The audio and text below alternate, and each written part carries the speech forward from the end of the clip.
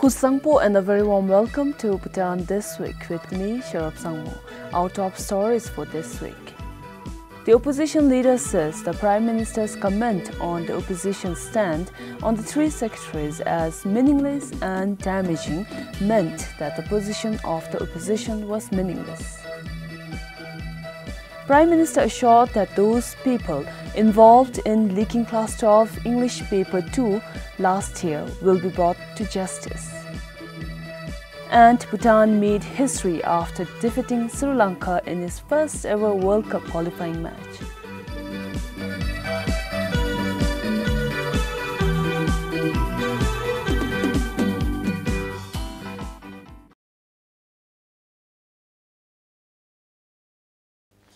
And now the details. The opposition held a press conference in response to the comments made by the cabinet during the Meet the Press program. Three major issues cropped up. One, on the comment made by the Prime Minister on the opposition's stand on the three secretaries as meaningless and damaging, the need to hold the cabinet accountable, and thirdly, the confusion created by the Economic Affairs Minister by changing his statement on the issue. During Meet the Press last week, Prime Minister Ching Tobge commented that the opposition's stand on the three secretaries was meaningless and damaging. This, according to the opposition leader, meant that the position of the opposition was meaningless, who did not have a role in the society.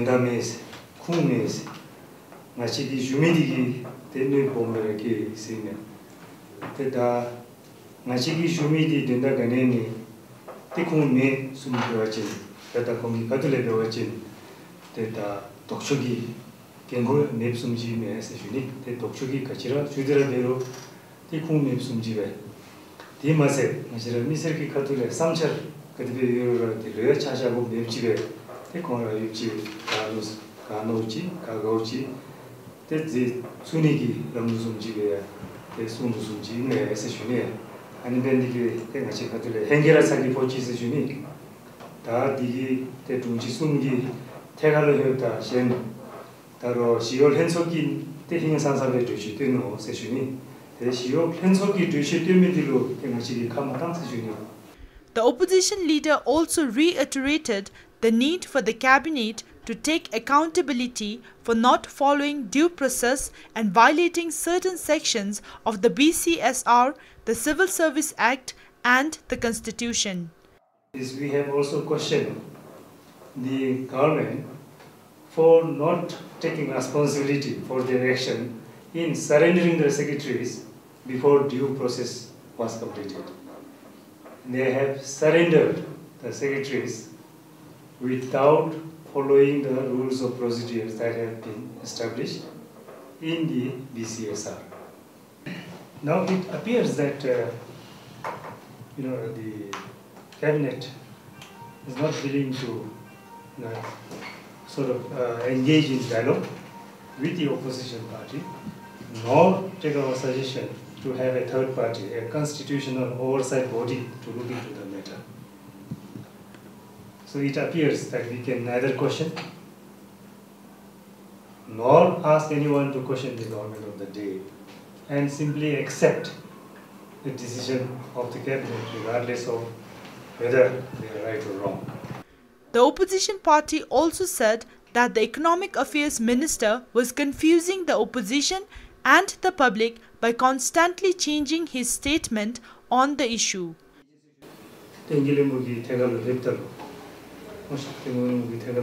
거기 때 나줄레바 때로 때 유이라 소소소베라 안디기 때디 때 당발로 때 거기 메시스라 이걸로 때 아님지시 숨발로 해가네 때 다니 좀 마도마도 레셔라 해가네 때다 달로베 로디 달로베 바 고와 달로베 제도 숨베라 동에 아니베 이게 때 따다 마도 아님지 테미디 때 거기에 서서 메나 스미지 때가지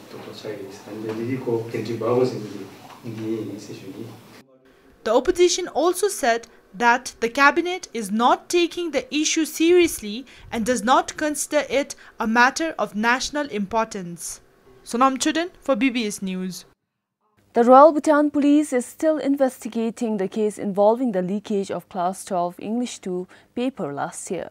Once the investigation is complete, the findings will be submitted to the Office of the Attorney General. The OAG will then prosecute those involved in the case.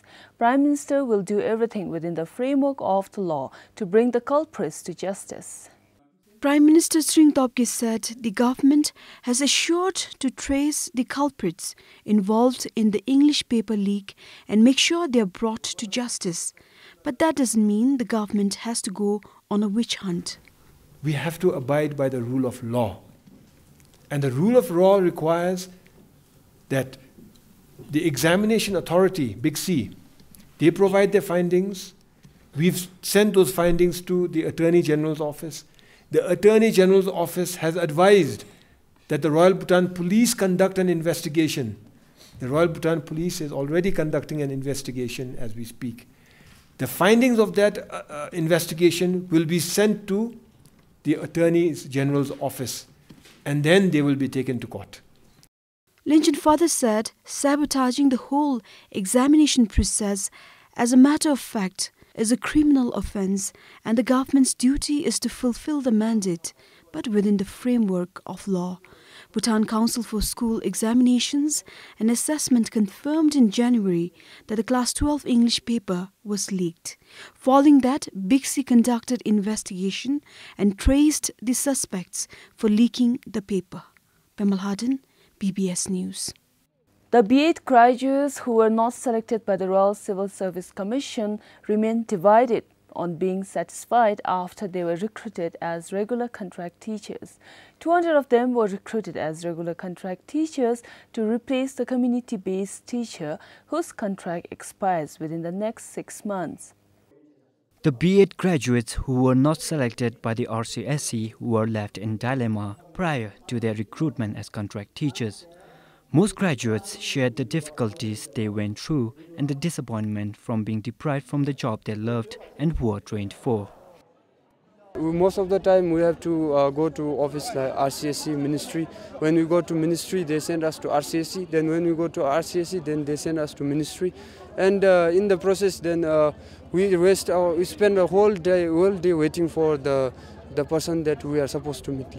From more than 400 B.Ed graduates who competed for slots in the civil service, over 200 of them were screened and recruited on contract. 20 graduates did not turn up for the recruitment.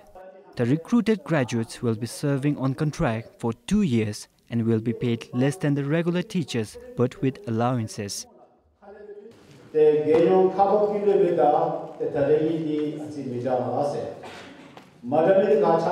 National contract teachers and today's contract teacher is different because the current contract teachers have undergone 4 years of hardship and vigorous training in education college.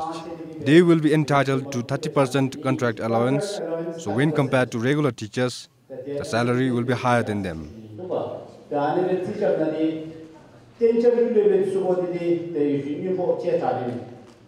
During the recruitment today, some graduates were not happy. Even after education officials said they can still opt for other regular jobs after they gave a 3 months notice.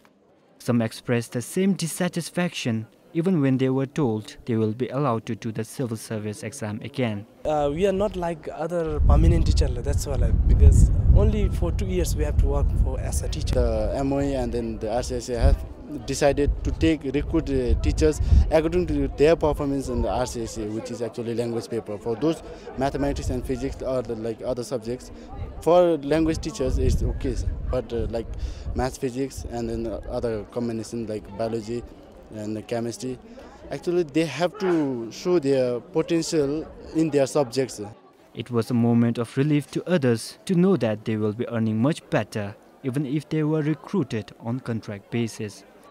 With the placements mostly in the Eastern Dzongkhaks, graduates were eagerly waiting to join their workplace this month, even if they were not sure whether their contract will be extended or not after their contract expires in 2 years. Ultimately, we got the chance to showcase what we have. We are trained in teaching, so ultimately government at least took care of us and they wanted to take us. Finally our suffering has been ended and hope we will be recruited as permanent in future, hoping that only we are joining in contract basis. The graduates were recruited based on their merit ranking percentage scored in the civil service exam. Chetan Dukchu, PBS News. The outcry from the people of Langtel in Tonsa following the detention of Langtel Gup last month for contempt of court was investigated by the Supreme Court. The Supreme Court says intermediation is not the reason why Langtel Gup was detained.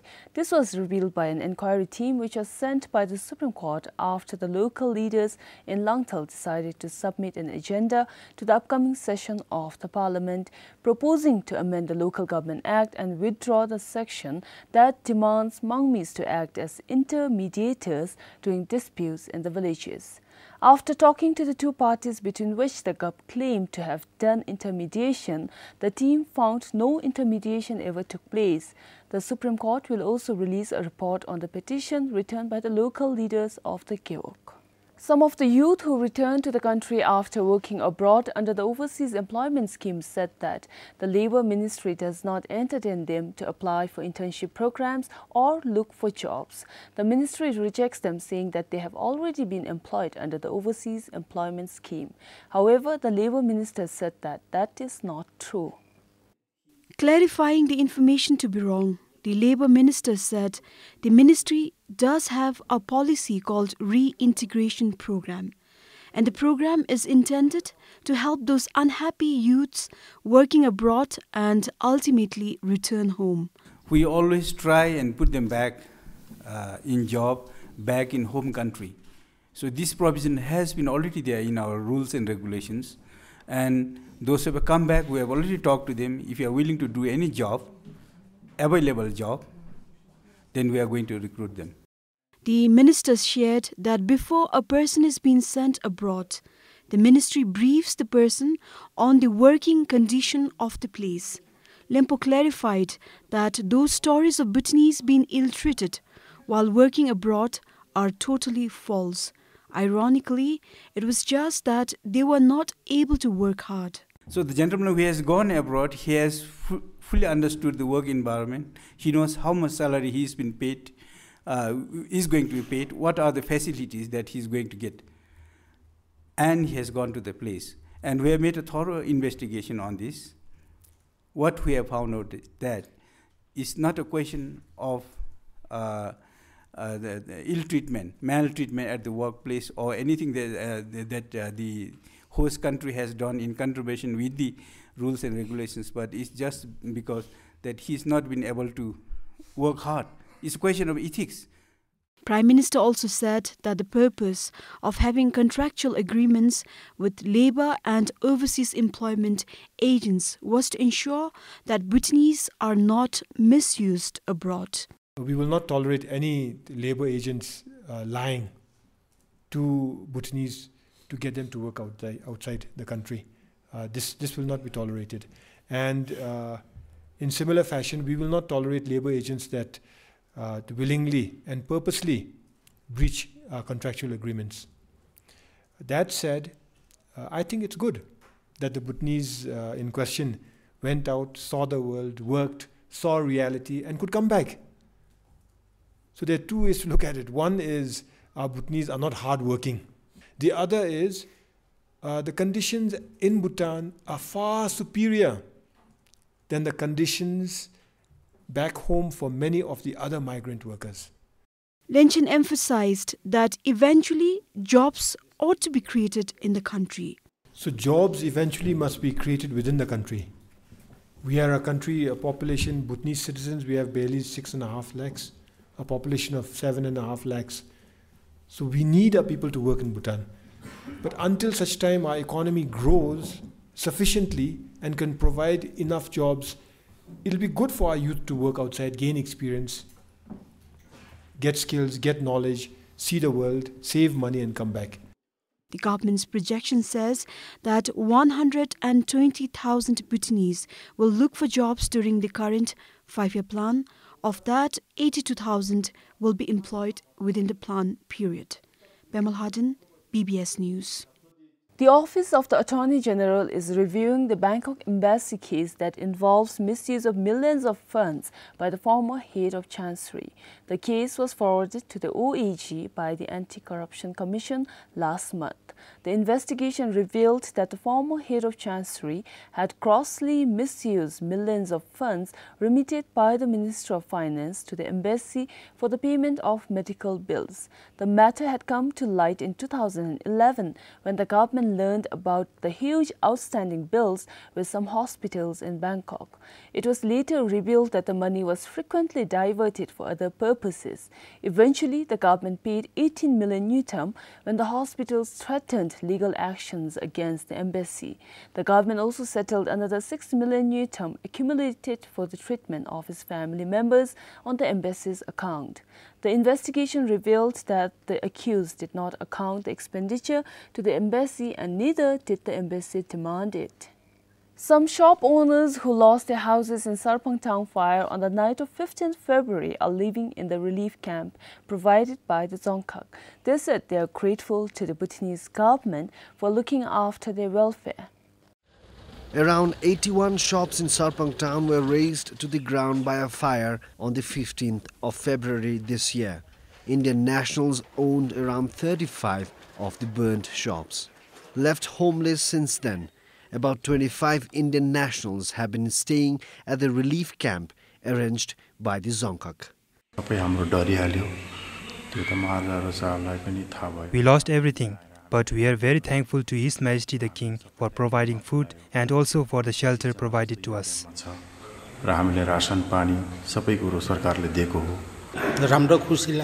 We are very happy staying in Bhutan. Although we are facing problems at the moment, but we are still getting support from the government of Bhutan. We are very thankful to the royal government of Bhutan for rendering such help during crisis. We are getting enough support. Shopkeepers said they are grateful to the Bhutanese government for the assistance rendered. The town that was razed by the fire is one of the oldest towns in the country. The town, which is located by the riverside, was once washed away in a flash flood in 1996. Compiled for Phuba, Tandin Finso for BBS News. People in Tunku Denba have started constructing houses despite the final go-ahead from the government. Although the decision to extend Panbang town till Tunku Denba was made in 2013, people have been waiting for the final approval from the government. Therefore, in order to save their construction materials from going in vain, people have begun construction works. Chunks of construction materials have been lying here for about a few years for Panbang town extension works till Tongu Demba village. Landowners in Tongu Demba have been waiting for the government's approval for the construction works to kickstart. But with construction materials going waste, people have started constructing houses despite the directives from the government.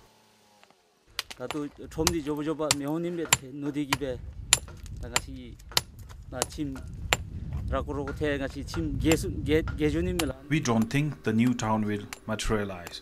Our houses have become shabby and are on the verge of collapsing. So we decided to construct houses without waiting for the government approval. Otherwise, we are going to face problems with prolonged town planning and waste everything that we have.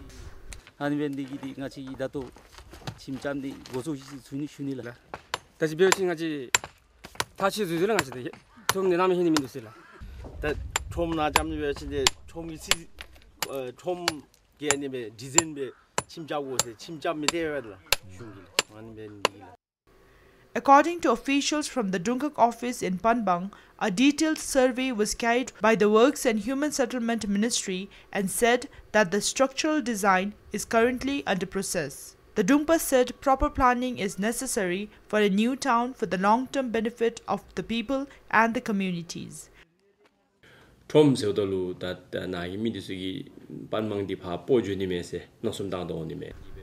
People think we are going to shift Panbang town to Tongu Demba, which is not true. We decided to develop Tongu Demba area as the main commercial hub, and the present Panbang town will have government offices, residential buildings. We have also issued Laktram to the landowners. The decision to extend Panbang town till Tungu Demba was finalized in 2013, and once the town extension works are complete, Panbang is expected to become the commercial hub for central and eastern Bhutan. Kampal for Pema Samdrup in Shemgang, Sonam Chudin for BBS News. Renew is seeing an increasing number of men seeking services in the last few years. From 0 male clients prior to 2008, Renew saw 16 male clients last year, some of them victims of domestic violence. It was in 2008 when Renew saw its first 2 male clients, and it increased to as many as 19 clients in 2013 and 16 men coming to seek services from the non-governmental organization last year. And some of those who visited Renew were victims of domestic violence. We have had cases where women have beaten up men, and these badly, badly, and some have been reported to the police also. And the police sometimes do refer them back to Renew for counseling, marriage counseling, and some women, as per what the men say, that they have been neglecting their children, and some of them are alcoholics, so they do not really perform the way they want to. So they have come here seeking for marriage counseling. According to Renew, more men are now coming forward as a result of the numerous awareness programs it conducts. The director of the counseling division says that people have now become aware of Renew services for men as well. Renew is not only for women, but it's also for men. So when we say women, it includes the family, and the family includes children and your partners, your spouses, your parents, and of course women. So that's why we generally have termed it as women, but it also involves families, including male. So I think this information and awareness has been created in the communities.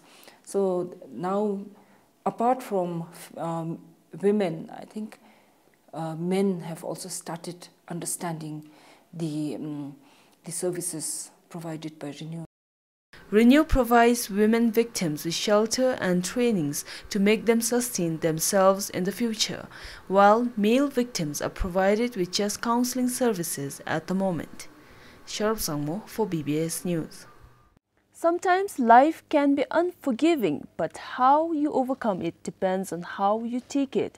This is a story of a 51-year-old woman from Lukurung village under Tonsha Gyok in Tashyangsi who is caught in a string of bad lucks. Wang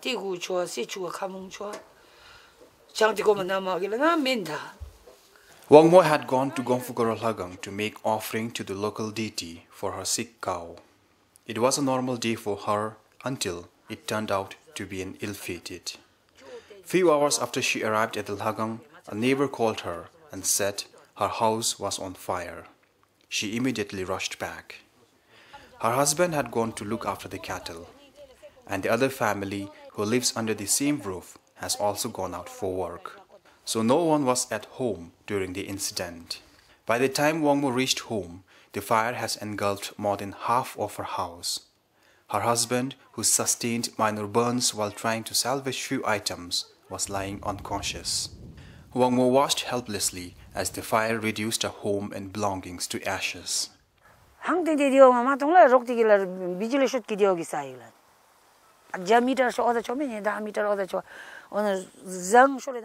don't know how the fire started. People say it might have started from an electric short circuit from my house, but I don't know since no one was at home. Besides my belongings, I also lost around 400,000 worth of business items which my husband was planning to sell during the Gongfukoro Seju.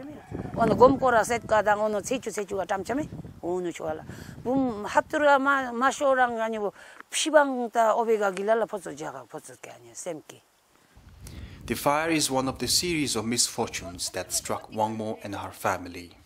Around a month ago, her father-in-law expired. and a few days after the fire gutted her house, her mother-in-law expired too. The same cow which took her away from her house on that day also died the next day. She currently lives in this makeshift house built with her neighbor's help, and she is not sure what future has in stock for her. We are thinking of constructing a small house, but people say it is Dana, a bad year to construct houses. The little timber I had was also lost in the fire, and family members continue to die. So I am in dilemma and don't know what to do. The 50,000 yutam that I will be getting as insurance will not even be enough to get timber. Wangmo believes that the series of misfortunes she is suffering currently will take away all the future troubles and problems. As time ticks by, Wangmo is hopeful and prays for brighter days in the future. Pemanamge, BBS News, Kanglong. Bhutan made history after defeating Sri Lanka 1-0 in its first ever World Cup qualifying match. Prior to the match, many international news agencies had reported about the skepticisms about Bhutan and its performance against 173rd place holder of the FIFA ranking, Sri Lanka. The first half of the match played with much zeal, with both sides trying to score a goal. But to the surprise of most spectators, the Bhutanese players did not allow one single goal to go through. Neither did they score any. I'm really excited about it, and Bhutan has been doing really well till now, and I'm pretty sure that they will win. And the players, they have a renewed sense of pride and enthusiasm in them, and I'm really excited about it. We Bhutanese here in Sri Lanka are very happy to see our country playing in the World Cup qualifying match for the first time, and we see them playing very well, and we are proud of them, and we will support them whether they win or lose, and we hope someday that we will see Bhutan in the World Cup, playing World Cup and winning at least participating, and someday we might even win. So we are there to support them. The second half of the match witnessed a lot of actions by both sides.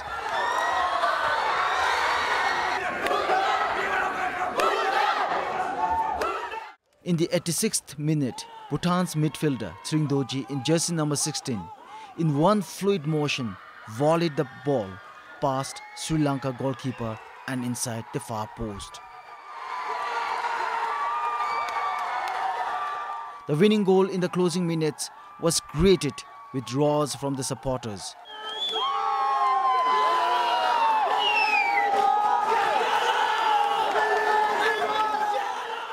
Most supporters were Bhutanese students studying in Sri Lanka.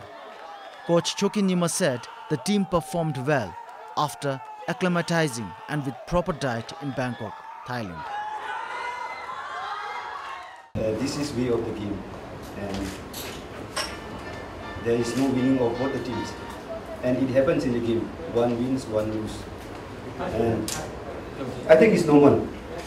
And I would like to thank all my players. They played the way they should play, and they made a win 1-0. And for the opponent also, they were a good opponent, but the day was for us. The Sri Lankan coach, on the other hand, was surprised. He had never expected Bhutanese team to play this well. They were better team today, and they deserve to win. No doubt, they were better today. They surprised us. I must be honest, we thought that everything is going to be easy, but things were totally different on the field.